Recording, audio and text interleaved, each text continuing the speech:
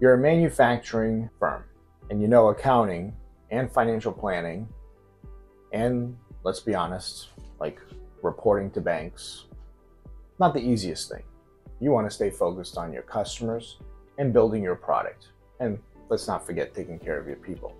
Hi, I'm Dan Gertrudes, and I'm the CEO and founder of GrowthLab.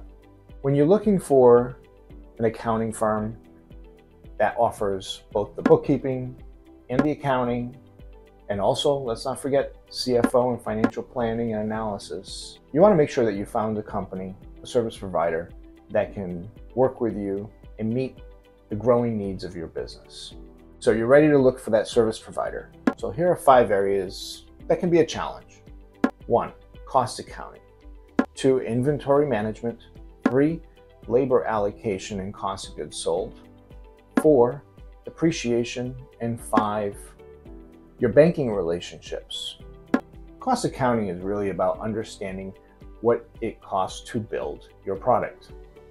And companies can spend hundreds of thousands of dollars trying to understand cost accounting. Me personally, I think what's important is the 80-20 rule when it comes to cost accounting. At some point, the cost of understanding and capturing that cost outweighs the benefits. Inventory management.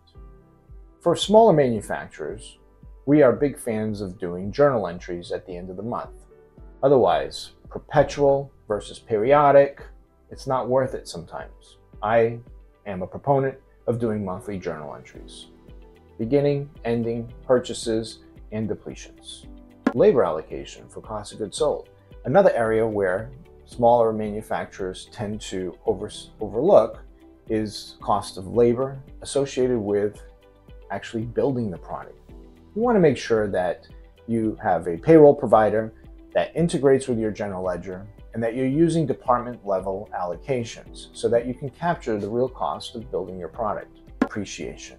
In manufacturing, unless you're using co-packers or co-manufacturers, well, you've got machinery. That machinery, you need to depreciate it. There are tax benefits, of course, but there's real consumption, depletion of value in those machineries.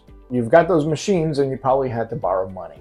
And your banks are going to be asking you for certain information on a monthly or a quarterly basis. So you want to make sure that your books are kept up to date, they're realistic, in other words, they reflect the realities of the business, and more importantly, with our services, especially on the CFO side, one of our goals is to continuously build and maintain that relationship with your banking partners.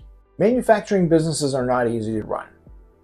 So the last thing you want to have to worry about is your accounting and your finances. So reach out, growthlabfinancial.com.